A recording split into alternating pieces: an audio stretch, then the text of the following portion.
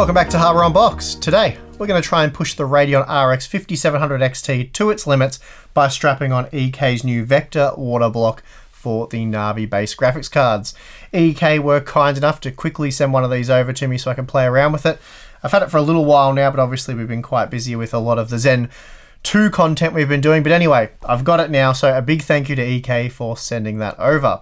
If you missed it in my initial 5700 series review, I noted that increasing the fan speed of the 5700 XT to an ear-bleeding 100%, I was able to boost the GPU up from around 1800 megahertz, so that's basically what it runs at stock, and I was able to push it up to 2050 megahertz, so that was a 14% overclock. Then, after all the day one reviews went live, Igor's lab published an interesting piece based on some findings by Radeon Tweaker group user Helm? I think, if I got that wrong, sorry. Anyway, the user created some power play table mods for the 5700 series that made it possible to bypass AMD's overclocking limits imposed at the BIOS level. These simple yet genius Windows registry modifications allowed users to circumvent AMD's limits and increase the GPU frequency as high as 2300 MHz, while also increasing the power limit. Of course, the GPU silicon has to be good enough to run at 2.3 GHz, and sadly, neither of my retail cards were able to run at even 2.2 GHz. Rather, 2.1 GHz was the limit, which was a shame, but that's still around an 18% overclock, so I'm expecting a nice performance uplift. Before we get into the benchmarks though, just a quick refresher on what we found so far. After an hour-long F1 2019 loop, the 5700 XT in its stock configuration with the reference blower cooler ran at around 1780 MHz once the card reached its peak operating temperature of 84 degrees in a 21 degree ambient room. Under the same conditions, with the EK Vector block installed and attached to a 240mm radiator with two super quiet 120mm fans, the 5700 XT peaked at just 45 degrees, so that's a massive 39 degree drop in temperature. Meanwhile, the GDDR6 memory temperature dropped by 20 degrees, and the VRM temperature dropped by as much as 30 degrees. Having tried all the registry modifications, I found that 2.1 GHz was the limit of my Asus reference card. Again, I did try all of the registry options, and just pushing past 2110 MHz just caused games to crash, and I found the same limit with my power color reference 5700 XT as well, so I guess I haven't done that well with this silicon lottery here. But as I noted a moment ago, that's still an 18% overclock, and given the 5700 XT was only 9% slower on average than the RTX 2080, this overclock should push the Radeon GPU ahead. Of course, you can also overclock the 2080, but that's not really the point. We're trying to achieve 2080 light performance at a significant discount.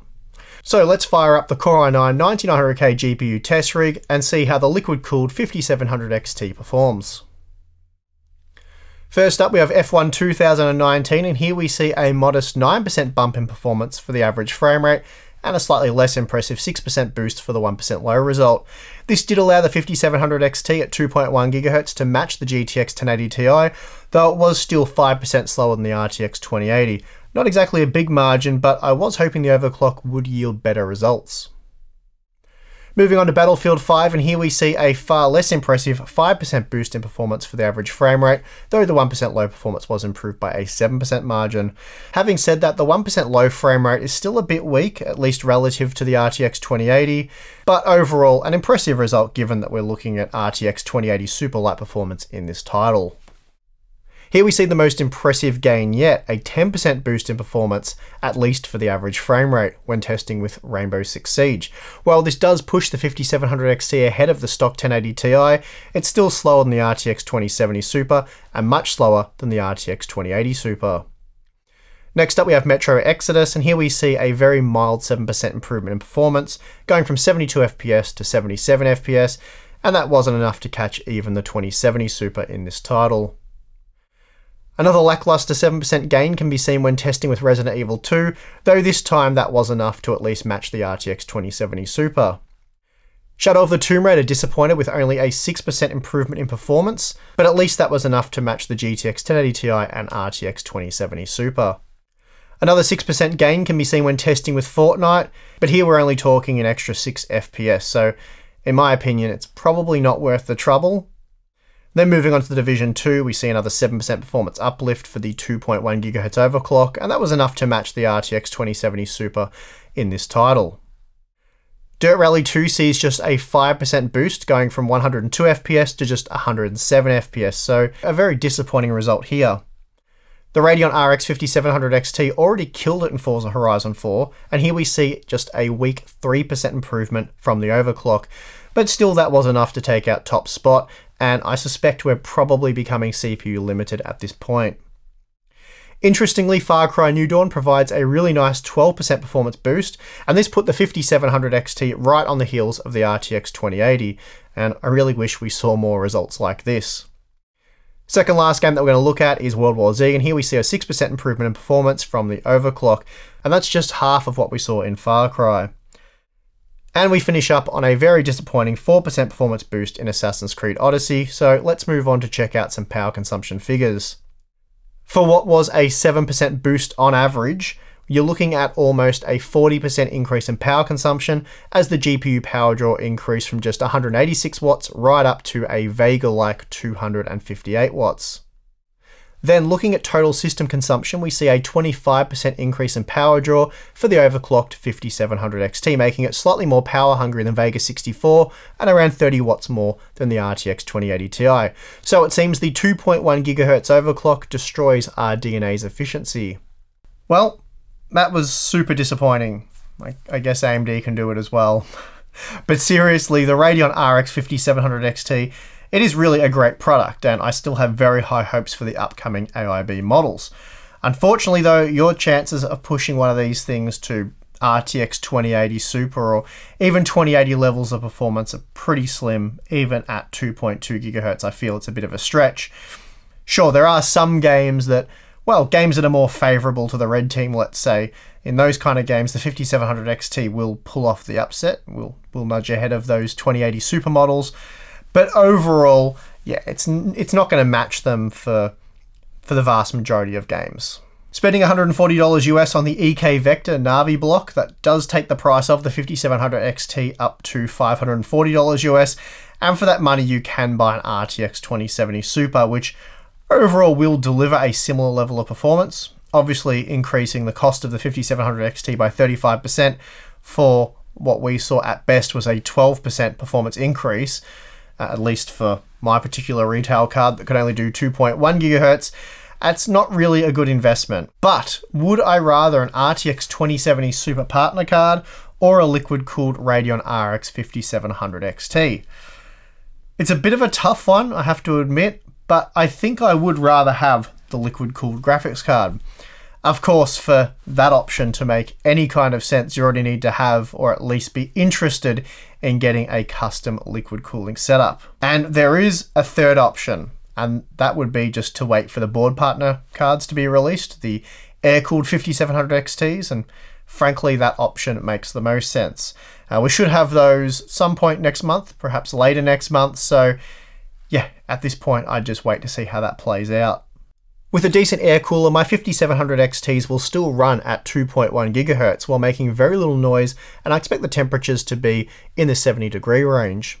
The main reason I made this video was to see what all the fuss was about, and I also wanted to check out that really nice looking Vector block from EK for the Navi GPUs, and I certainly wasn't disappointed there. EK make excellent products.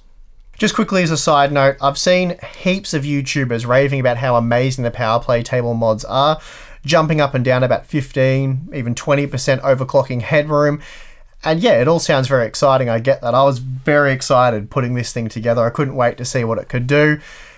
But yeah, unfortunately, not as exciting as a 15 to 20% frequency increase seems to be, because sadly, on average, I was only able to extract a very mild 7% boost. So yeah, 7% increase in frame rates on average. And I just feel with so many people raving about the overclocking headroom being as high as 20%, but not actually doing any testing to see what that 20% boost in frequency gives you. Yeah, I feel like the whole thing's just become massively overhyped. And well, that tends to be what happens with new AMD products these days, it seems. Don't get me wrong, the 5700 XT is an incredibly good value product, and if we get quality AIB models for under $450 US, they will be the graphics cards to get south of $700 US. But they aren't overclocking monsters, and if you care about value, spending more money on upgraded cooling really isn't a wise choice.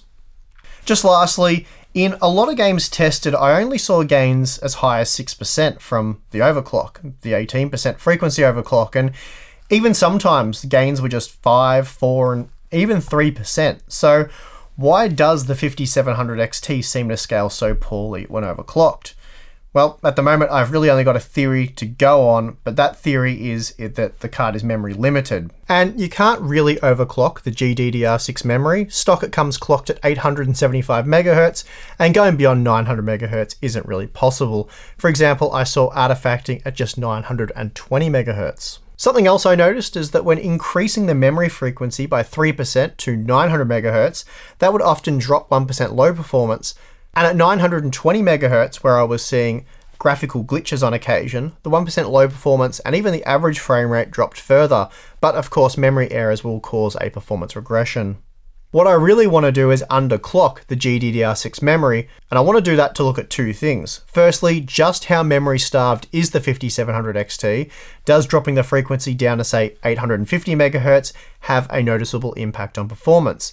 I suspect it will. Also, does performance tank at 800 MHz? Again, I suspect it will, but sadly I can't test this as the card is locked at 875 MHz, and right now I haven't found a way to circumvent this.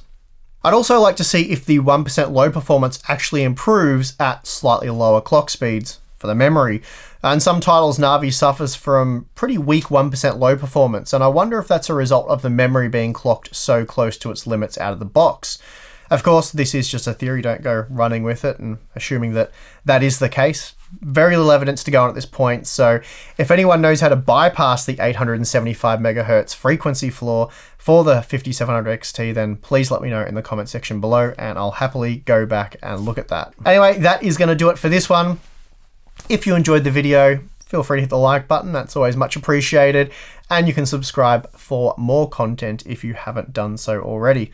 Also, consider supporting us on Patreon. You will gain access to our exclusive Discord chat and monthly live streams with Tim and myself. Anyway, as always, thank you for watching. I'm your host, Steve, and I'll see you again next time.